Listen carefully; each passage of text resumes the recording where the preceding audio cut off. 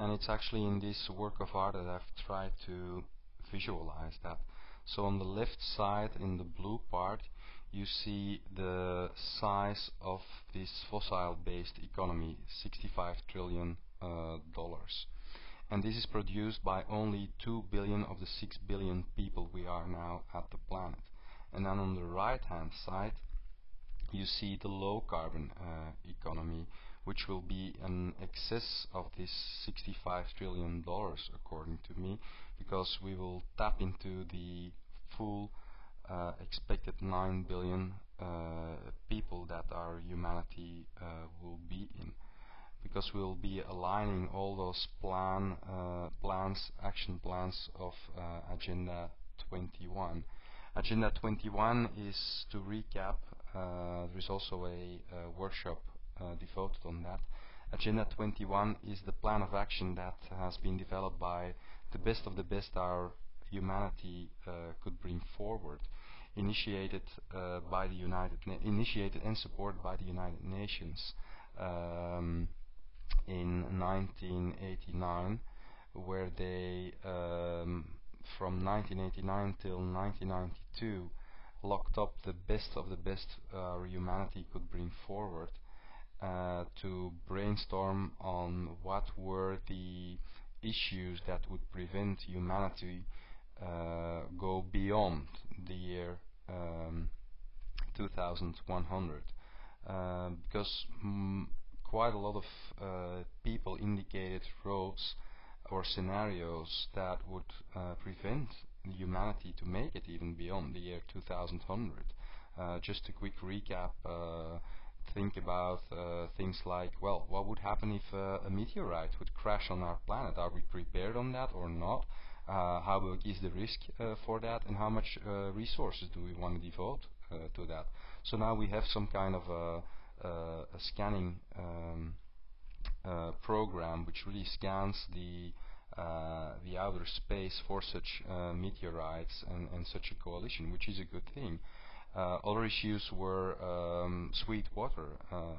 Do we have, with the industrialization and pollution that goes everywhere, how much are we going to run out of sweet potable water at a reasonable cost?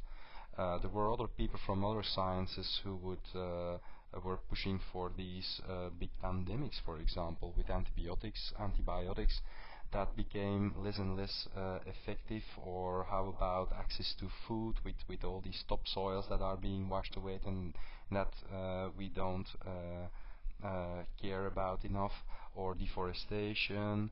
How about the growing population and issues like those. So climate change is just one of those issues that we really have to address as a humanity. Now, what is important is that we came from a fossil economy which has a value of $65 trillion, so that's the world GDP, all the products and services that our planet is now producing, and we're only doing that with 2 billion of the 6 billion people. We have now entered, since 2005 for sure, in a transition period, which is likely to last maybe from 2005, beginning of the Kyoto Protocol, to 2050.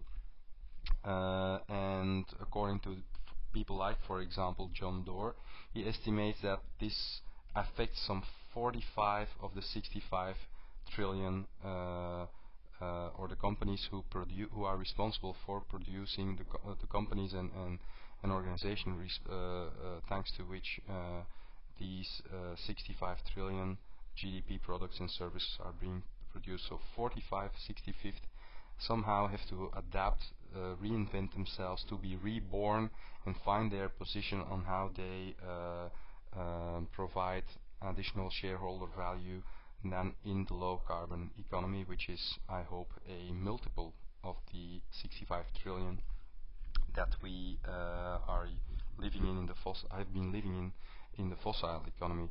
Why? Simply because we'll be tapping more into the full humanity. Think of probably those a group of probably girls or a mixed group somewhere in a place where now they are have no possibilities at all. They don't even maybe don't even go to school, but they are so brilliant that probably if they would have been given proper education, access to university, they might have been the group that invents the cure against Alzheimer or obesitas um, or sugar disease or HIV maybe.